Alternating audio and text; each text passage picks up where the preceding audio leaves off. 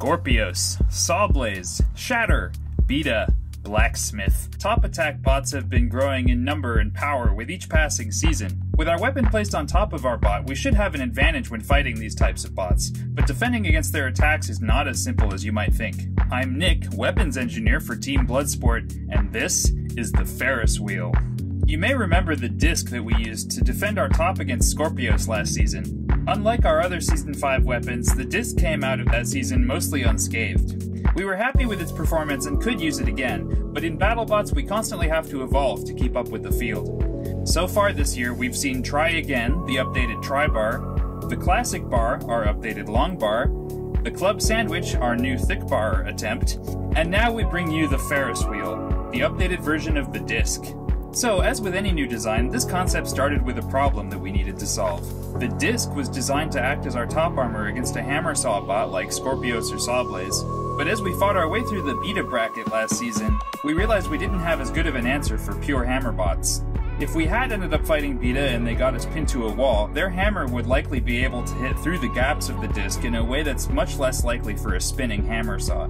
Even more concerning to us was a bot like Shatter, as we watched them throw their hammer into weapons that were still spinning, to great effect and with no fear. They did lose their hammerhead in those exchanges, but with engineers as diligent as the Bots FC team, we saw it as only a matter of time before they got that problem solved. And even before then, one good hit from a bot that powerful could be all they'd need to do serious damage. Alright, you say, but as long as we keep the weapons spun up, it can't be that bad, right? Well, let's do the math. If we assume that their hammerhead is traveling down into our blade at 50 miles per hour, the maximum distance it could cover in between passes of the disc's arms would be about 9 inches. That leaves more than enough time for Shatter to pierce our aluminum top plate before the next spoke arrives to swat their hammerhead away. What's worse is that if they did manage to embed their hammer into our top panel, our own weapon would proceed to drag that spike through the rest of our robot.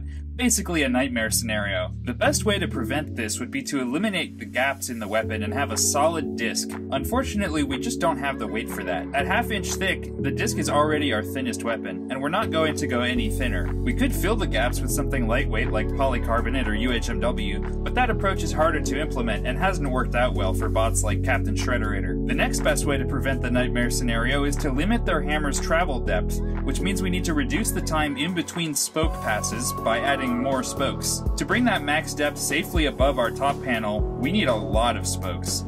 18 should be about right. And there you have it, the Ferrous wheel. By the way, shout out to Shay from the Jackpot team for coming up with that name. Her pun game is on point. Of course, there are some trade-offs that we make when we go from 3 spokes to 18. The spokes become very thin, which is scary when each one may need to take a direct hit from above. There are also some advantages though. Namely, the spokes support the rim all the way around, so the entire weapon is stiffer, and the outer rim doesn't need to be as heavy. To brace the spokes themselves, we added a ring of tiny support struts about halfway out. They may look thin, but they actually do a lot to keep the spokes from bending by bracing them all against each other. So that all sounds good in theory, but now the thing actually has to get made. We learned with last year's disc that a large, thin, complex shape like this can be prone to warping during the cutting process. Generic AR500 is also generally not held to tight flatness tolerances in the first place. In fact, generic AR often varies wildly in many of its properties, except for abrasion resistance, which is what's valued in its day job. To make sure that this weapon starts flat and stays flat, we need to make sure our material is held to a high standard. That's where today's featured sponsor comes in, CMC Impact Metals. The Ferrous wheel is made from their True Shield 500 armor plate, which is a specially formulated ballistic steel alloy meant to absorb impacts and protect whatever's behind it. Their True Flat guarantee ensures that the armor plate will meet strict flatness tolerances,